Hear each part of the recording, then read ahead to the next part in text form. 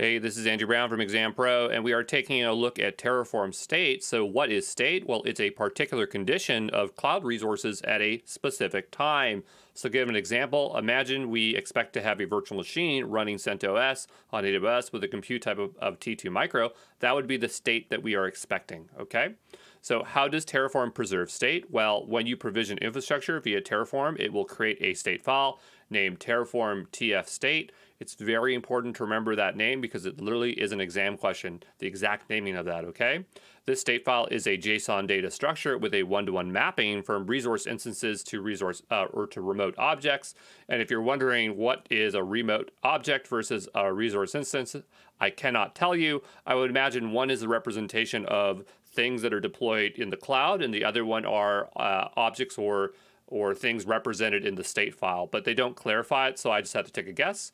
So this is kind of what the JSON structure looks like. You can see, you see resources, it's describing like a type of instance and stuff like that. There's not really any case for you to ever go through the Terraform state file and look at it, but we might take a peek just so that we get familiar as to what it is doing.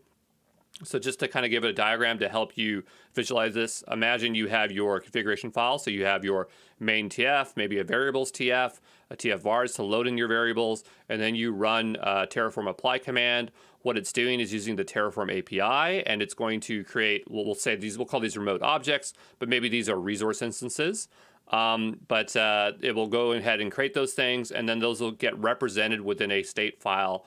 So the idea is that whatever is in the cloud is going to match what's in that file, okay? Now there is a CLI commands for Terraform state, and it's good just to quickly go through them. So we have Terraform state list. This will list resources in the state.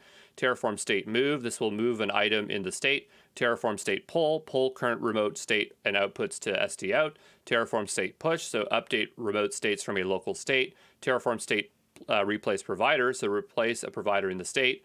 Terraform state remove, so remove instances from the state.